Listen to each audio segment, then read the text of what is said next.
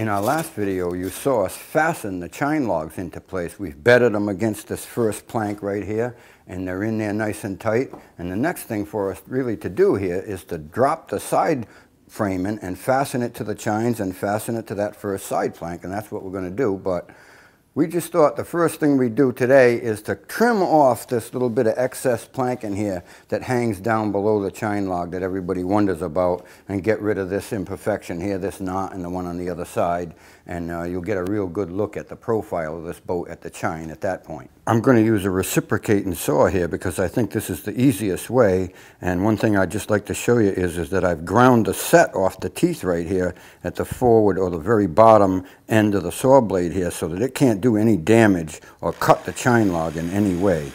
So let's just pick it up and get started. We're going to start right here near the form where there's not much to cut off, and we're just going to guide along using that chine log as a guide. And it's not very hard to cut because you're only cutting a little piece of cedar here and you're cutting along with the grain. The only thing you need to be careful of is you don't cut down into the chine log on the outboard side. And it's very easy. You just watch what you're doing, and we're actually going to cut along and cut that knot right off that's been plaguing everybody all this time. There's probably a number of different ways to do this. Some shipwrights might use a slick and try to slick it off, and you could use a skill saw. You could do all kinds of things, but this is the method that I'm using, and I think it's the easiest and fastest way to go.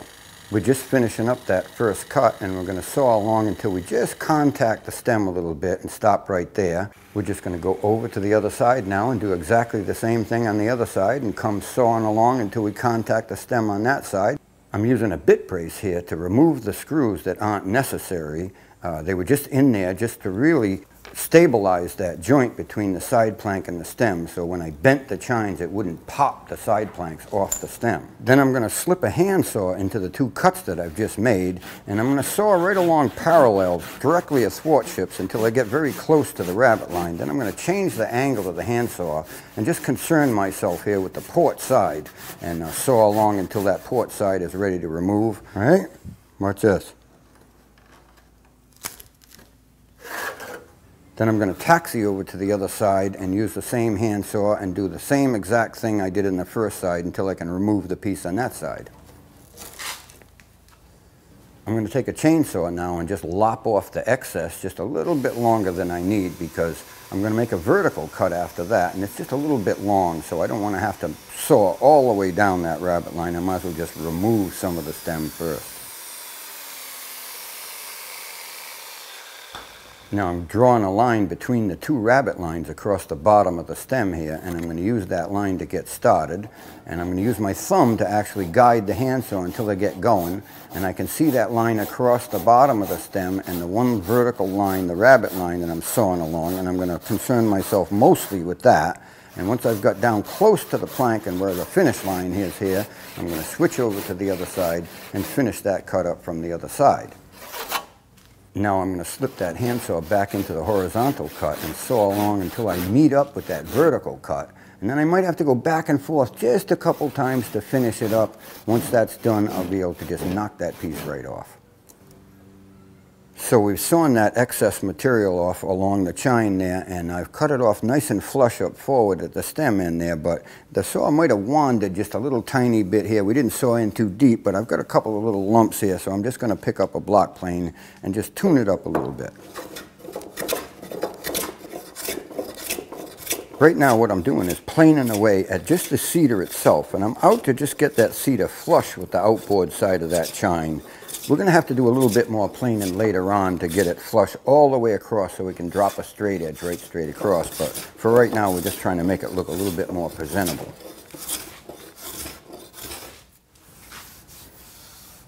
I'd like to show you the very first frame that we've gotten out here. Now, it's made of the same exact material that the chine logs are made out of. It's a yellow bark oak. It's a very healthy frame for a boat this size. It's 1 1/8 inches thick. It's 2.5 inches athwartships. I wanted to have it that big because I want quite a bit of material down here where the frame contacts the chine log, because I'm going to try to get 2 screws in there to hold it up nice and tightly against the chine log. Now, like I said, This is exactly the same angle as the top of the chine log, so it's going to have a parallel space in between there. We're going to have a couple of screws going up through here to hold it to the chine log. And the other thing about it is we don't want the medullary raise to be exactly in line with the screws. So we try to pick some lumber that puts the medullary raise on a little bit of an angle like this, or even this way. But most of it's going to end up kind of diagonal like that, and that's fine for us. So what we're going to do now is going to put it in place, take a look at it. Now we're going to clamp this frame right into position here on a temporary basis, and you can see that half-inch gap that's between the top of the chine log and the very end of the frame. Now, like I said before, there really is no reason to have the frame contact the chine log right here. It doesn't do anything for it, and I think it's a very nice look. It makes it much easier to manufacture these frames, because that's what we're going to have to do. We're going to have to manufacture about 30 of these frames, have them be all identical. It should happen very quickly because we just don't want to waste any time doing that, and there's a number of little operations to take care of that. I'm going to show you that later. Now there's going to be, I believe, 14 frames on this side and 13 spaces. So that's the next thing we're going to do, is go over and set up to manufacture these frames exactly like this. The other thing about this is that there's a little roll in this side plank right here, a little cupping, and when you clamp it into position and fasten it, you want enough of them so that it holds that little cup out of that plank perfectly. It also rolls the chine just a tiny bit so that it contacts the back of the frame here. And we're going to put a couple screws right up in here, holding the chine and the frame together. And like I said before also, the medullary rays are kind of an angle like this, so that when we drive the screws, it won't split it on the medullary raise.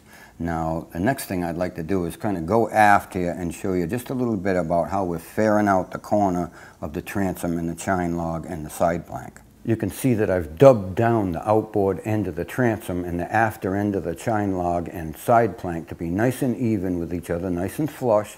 Now I'm over here on the starboard side, and I'm going to take a pencil and draw a little line on the very bottom edge inboard of the chine log here, and then on the inboard edge of the transom.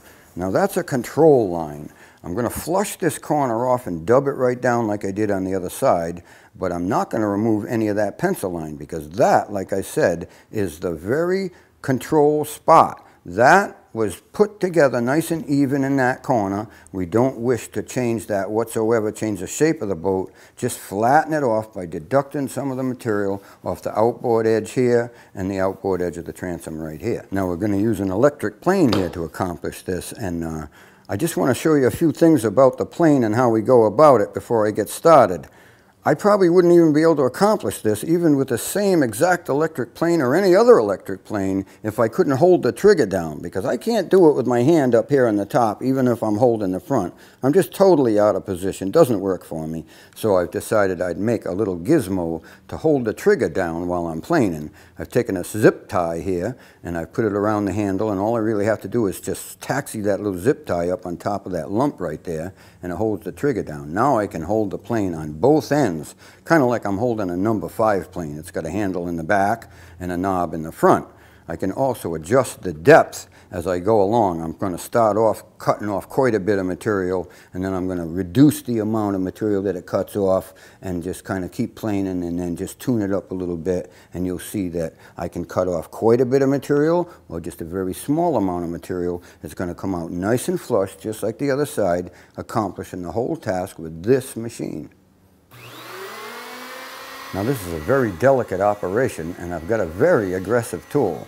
So I've got to start off with it adjusted where it doesn't even cut, and then work my way up to it so I know exactly how much I'm going to take off. Now I'm going to start off taking off quite a bit of material, and then I'm going to reduce the amount of cut as I get closer to that line. This is a project I used to accomplish with a number 5 Stanley plane. It's much harder to get yourself in trouble using a hand tool than it is with this electric plane, but I still think that this electric plane, after a little bit of experience, is the right tool to be using. And you can see I've flushed down that corner really nice and flush, and I have not removed those 2 pencil lines. We're up forward here now, and you can see from here that the boat is a nice flat bottom boat all the way up until about 5 feet after the stem here. Now it's got about a 4-inch rise up here. That'll help keep the bow of the boat up on top of the waves a little bit and help it ride a little bit differently.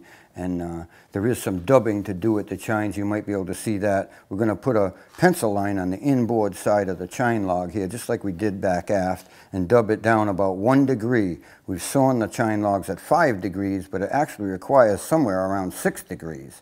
So we're going to accomplish that before we put the bottom planking on later on. And the next thing we're going to do is get these frames out and get hanging them in the boat.